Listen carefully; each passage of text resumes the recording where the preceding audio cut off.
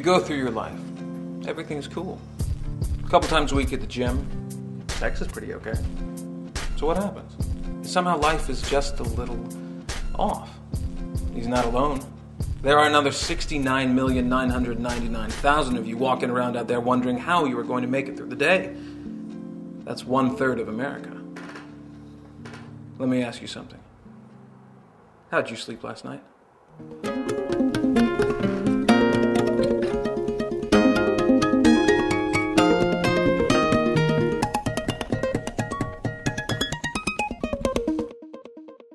My wife and I live on a nice block in Hoboken, New Jersey. I still got my job. Some of my friends don't.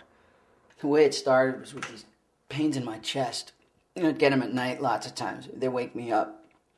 And I'd be sweating. My heart felt like it was going to jump right out of my chest. And the more scared I got, the worse they got.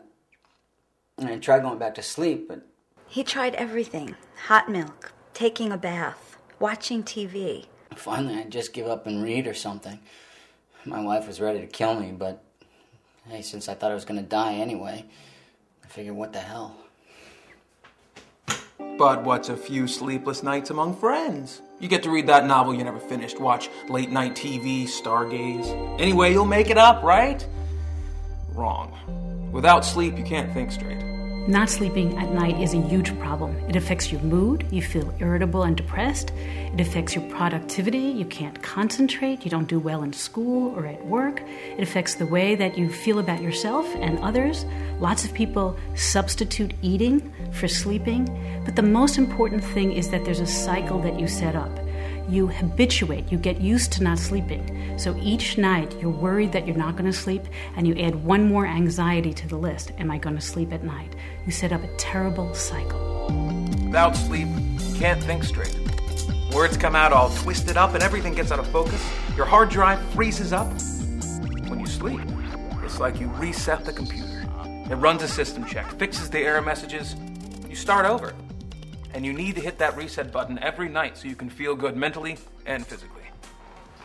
So what's it going to take to get you to see somebody? His wife wanted to know. She finally convinced him to see a doctor. Most patients complain of a medical condition, and a side effect of that condition is insomnia. So Mike's doctor checked his cholesterol, triglycerides, blood pressure, pulmonary functions, did an angiogram, stuck him on a treadmill, and hooked him up to an electrocardiogram. And what do you know? All normal.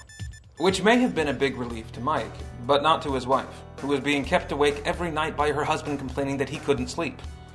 Here was the rub. Since Mike hadn't come in complaining about not sleeping, but instead with the pain in his chest, the last thing on his doctor's mind was insomnia. She just wanted to make sure he wasn't going to die of a heart attack. So you're all better now, right? Mike did the right thing. He started his search at his doctor's office, as you should too, in order to rule out any underlying diseases. However, that might not be enough.